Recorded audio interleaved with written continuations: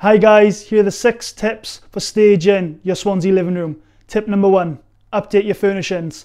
So what you can do with this is you can replace old furniture or the old curtains, and usually, because you're updating throughout the years, it's kind of mix and matched. So it'd be good to get brand new things to match them all together.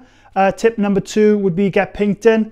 Fresh liquor paint makes a massive difference. So right now you may have a feature wall that is a little bit outdated, so it'd be good just to keep it neutral, especially when you go to do viewings. Number 3 is tuck all them cables away. So when you have your TV and all your surround system up, people can get a little bit lazy and everything. It gets a bit messy and there's cables everywhere. So I'd say get that organised. A little cable organiser will make that nice and neat. Number 4 is hide your photos. So pretty much try to depersonalise it a little bit, just due to the fact people's attention might go from the actual house itself to actually looking at the photos, especially if they recognise someone. You know, it's nice having a quick chat if you know someone, but at the end of the day, you want all their focus to be on the property itself.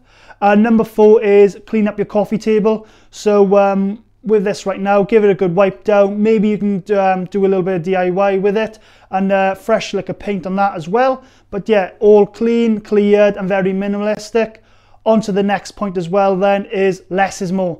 So keep it quite minimalistic in your living room. So with that then, if it is minimalistic, more space, less clutter, the bigger the property seems, which is good for you. So here's your 6 tips. Cheers.